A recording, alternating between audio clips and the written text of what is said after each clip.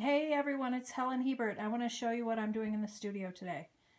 This is highly beaten Abaca pulp that I've pigmented, and I'm making very thin sheets. This is for a book about the color spectrum. I want to show you these Pellons. I was couching onto those originally so that I could lift the sheets and put them directly into my drying system, and here's another sheet of that Pellon. The paper stuck to it like glue. It was very hard to get off. So now I'm couching onto fabric.